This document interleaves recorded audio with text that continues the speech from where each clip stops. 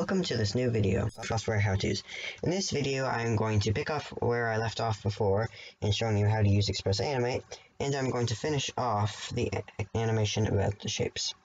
So, let's open up our project here that we saved on the desktop by double-clicking.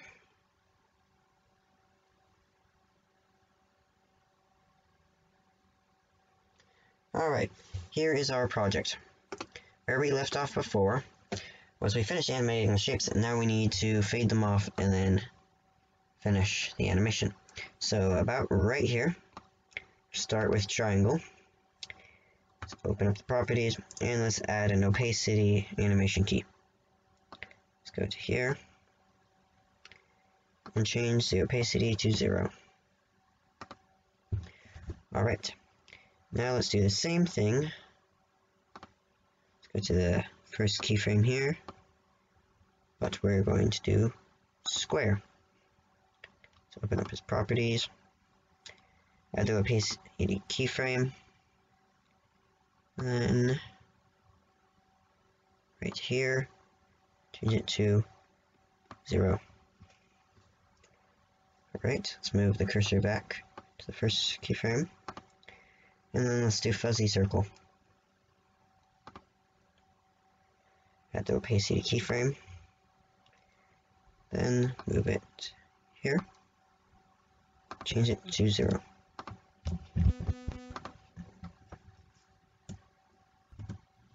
So now all the shapes are faded out.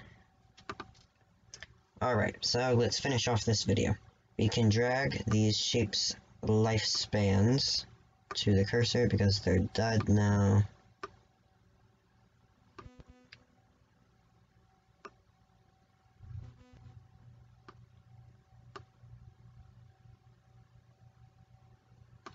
Alrighty.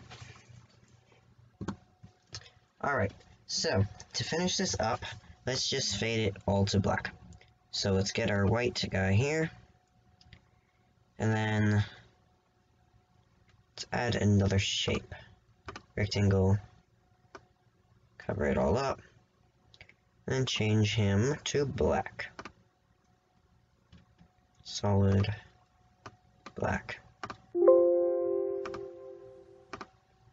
Alright, so now he's black. I want to fade him in. So, I'm going to set that, and opacity, not fill, opacity. And it's going to be at 0 here, and it's going to fade into black. So go over here, and 100%. So it's the reverse. Now it should fade to black. So look at that. And now, if you look here, up here is the time in the timeline. It's 21:01. So if I were to click here, change it to 21:01.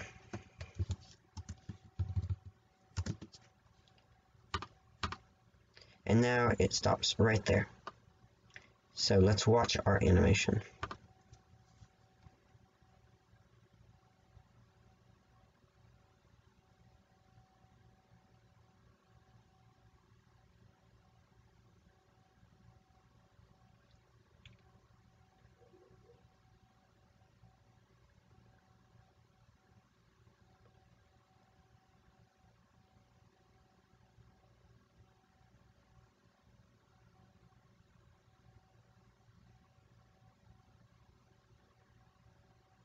Nice. So that's a basic animation you can create with Express Animate. Of course, Express Animate can be used for a variety of things because there are so many options for the keyframes, and there's a lot you can do with it. Alright, so one final thing I wanted to do to finish up this project is show you how to add sound. So let's move this to about right here when the shapes first pop in. Right there. Alright, so now we're going to add sound. So to add a sound, of course you could choose a sound from the NCH sound library, but I'm just going to get one of my own media sounds. Alright, so let's go to our desktop here. And I have this random lightsaber hit sound on my desktop that I'm just going to use for the purposes of showing you sounds. So, when you create a project without sound, Express Animate has it in play every frame mode. In order to play sound, you need to enable the real-time playback mode. And you can just change this right here. If you play every frame without sound, then just plays the frames without sound. Real-time actually plays the sound. So, just make sure if you're not hearing the sound, that's because you don't have it on real-time. So, our sound is right here. That's just great. So we can move it, and we can also crop it by adjusting the length. And also, you can change the decibels, aka the pitch, the loudness of the sound over here. Let's zoom in a bit. There's only one keyframe for sound, which is the loudness. You can change it to really quiet or really loud. You just keep this at 0. Alright. You can also trim the sounds by dragging the length a bit, but I'm just going to keep the whole thing because I don't want to trim him. So about right here's where I'm going to add the sound.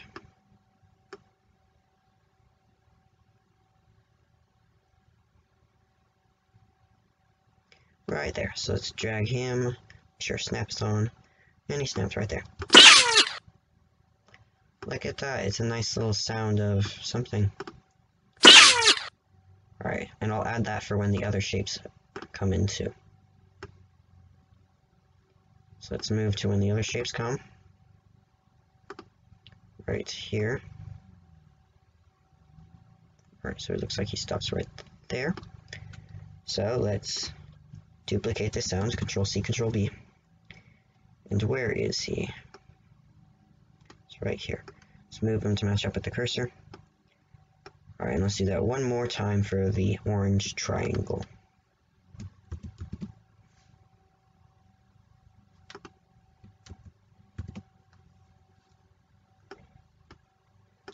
Where does triangle come in? There he is. So the sounds are right there. Alright, so that's how you add sounds. One other thing I wanted to note is I've already explained the magnet and the composition duration tools over here, but there's also the enable timeline sound scrub, world control while moving timeline cursor over sound, just another helpful tool for the sounds, and open the curve editor for selected animation keys, another helpful tool. And also, if you're selected on a layer, say this shape, you can either move it up or down. If I move it up, it's now above shape 5, which means if I put shape 4 over shape 5, it'll be covering shape 5, whereas if I move it down a layer, if I put shape 4 over shape 5, it'll actually be under shape 5 because shape 5 is the head in the layers. So that's helpful if you have imported something a little too early or a little too late, and then it's above or below, and it's not the way you want it. You can move it up or down the layers. So, to finish off this video, let's watch our animation and export it.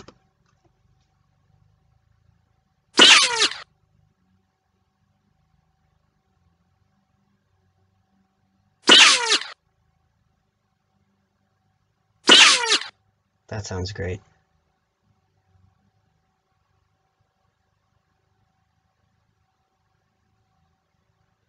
Nice! A simple animation using Express Animate. Alright, so last step. Let's save this.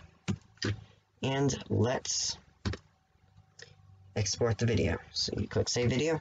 There's lots of options here. You can even export it directly to YouTube. But let's just save it as a video file. So you click on that. And then you name it here. It's called My Awesome Animation About Random Shapes because that's what I called the project. And so it automatically has that there. So now, this is the file path, so you can click the pencil icon and change the file path. I'm just going to save it on desktop. Save. So now it saves it on desktop. You can set that as a default location, which means that's where it'll always save it. You can change the preset. I have it a custom. File format is MP4. That seems to work. They all work well, but MP4, you know, it's kind of classic. You can change the resolution, have it letterbox, crop and zoom, or stretch it. You can change the output, which you can also do down here, 16:9, or you can change it to letterbox, which is around 8:3. You can't do exactly in here. And you can change the frame rate. I just leave it at default. The estimated file size is right here, 7.9 megabytes. And I have 7 gigabytes free on my hard drive. So that sounds pretty good. So once we're ready, click the create button, and it will start loading. For longer videos, usually Express Animate takes a really long time, but since video is not very long, it does not take that long. So I'm going to pause this. That hardly took any time at all. It is done. So now you can either close this little dialog here, or you can click go to file. It'll take you directly to your movie, your animation. Ta-da, my awesome animation about random shapes. So that is how you use Express Animate. Of course, like I said earlier, this is a very basic and somewhat on the dumb side animation, but you can make really great things with this Express Animate, and Express Animate isn't just for animating 2D things. It can also be used to create titles, like with moving text around and animating, creating all sorts of, you can even create little GIFs with this. It can be used for so much besides animating. So Express Animate is a really good animation software, best free animation software I know is around. So thank you for watching this video. Hopefully you enjoyed this series about Express Animate. Please do not forget to subscribe and like. Thank you for watching.